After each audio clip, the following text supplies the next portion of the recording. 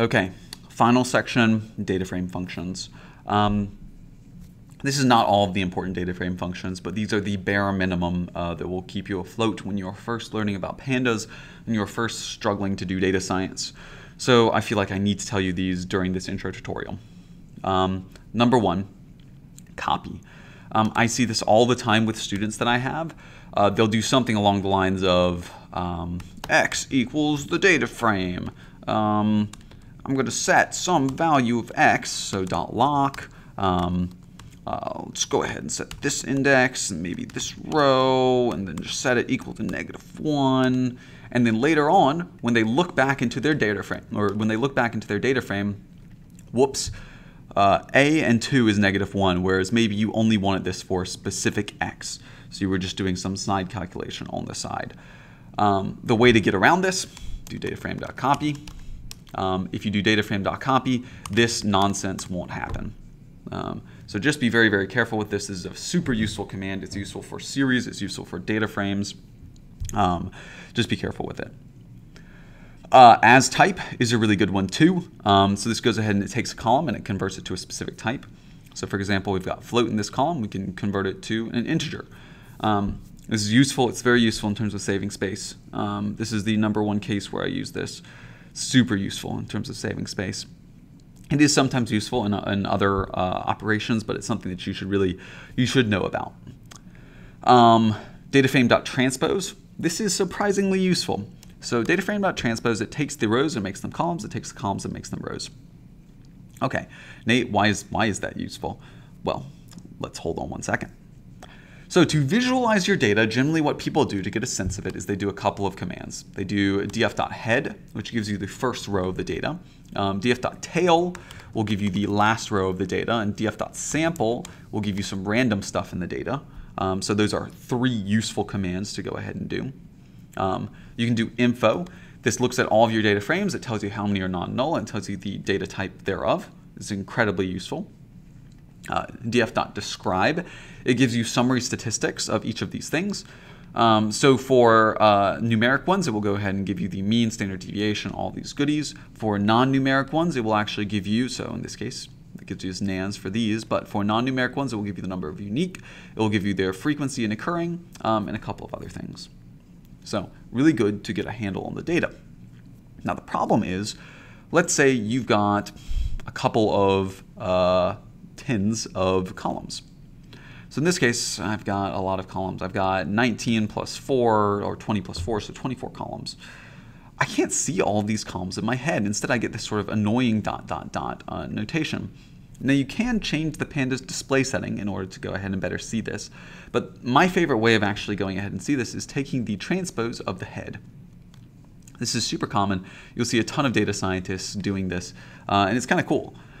So again, it looks at the indices right here. So we've got row number 1, row number 2, row number 3, and then you get all of these columns down here. So you can get basically as many columns as you want. And for us, it's a little bit more intuitive to see the columns like this. So you can see like, okay, my 19 column, it looks like it only has 19s. Or my column 5, it looks like it has some nans, and it looks like it has strings otherwise. So DataFrame.head.transpose, pretty useful. And remember, you want to do it in this order, because otherwise you'll transpose the entire data frame and it'll just take longer than needed. The final things that you might want to know how to do is that Pandas has some display options. So display.maxRow, set option precision. This will go ahead and it will change the way things are displayed for you. So I can go ahead and I can change these, and I can display these guys as well.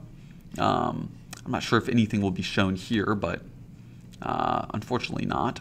But if I go actually up to my series, so if you remember we had some series from back in the day, notice I can now show up to 7 significant figures instead of what we were showing before. I can change the precision to 1, basically just get 1 significant figure. It can make visualizations a little bit nice. Max display rows, it shows the number of rows that you'll display. So in this case, if you have 100 columns and you're doing this DataFrame.transpose thing, you can't actually see them until you set the max display rows. You can always limit it, so we can do it to 10, and I'll show you what happens here. You get this sort of ... notation. You can, of course, give max display columns as well. It's just I prefer to look at these things using the head and transpose. Okay, that was a lot of information. And one part of me was wondering whether I should have done this or not. Just made sort of like an introductory Pandas thing, because this is not really an introductory Pandas tutorial. This is more like, I've used Pandas before. It confuses me a little bit. And there's so many crazy functions. I don't know which one I should use. But I thought if I'm going to be making a Pandas tutorial, I may as well just sort of go with the basics as well. And I know this ended up being sort of a 30-minute tutorial, so my apologies. But hopefully you get to see a little bit of the way I think about these things, the way I think about series and data frames, the way I think about operations on them, which operations I think are really important, how speed affects the way that I sort of choose these functions, and hopefully it gives you a little bit of intuition on how to do these things yourself. I know there are so many tutorials that are so introductory, and there are so many tutorials that just sort of give you like the big swath, like here's everything you can do.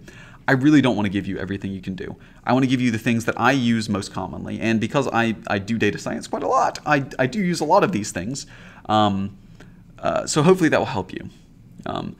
In conclusion, you've got the basics. You should now be able to do the getting and knowing exercises here. These are the Pandas exercises. Please go ahead and do those. They're really, really helpful. After you do them, you can go ahead and watch me do them.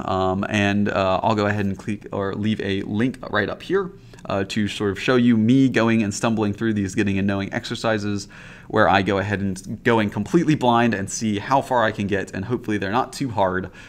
So anyways, if I can't do them and you do them, then I'd be impressed. But you'll get to see me, someone who's worked a lot with this sort of stuff and probably has a lot of old and bad habits, but hopefully some good habits do it as well. I hope you've enjoyed this introduction to, introduction to data structures in the Opinionated Guide to Pandas. And I'll see you next time for indexing and slicing.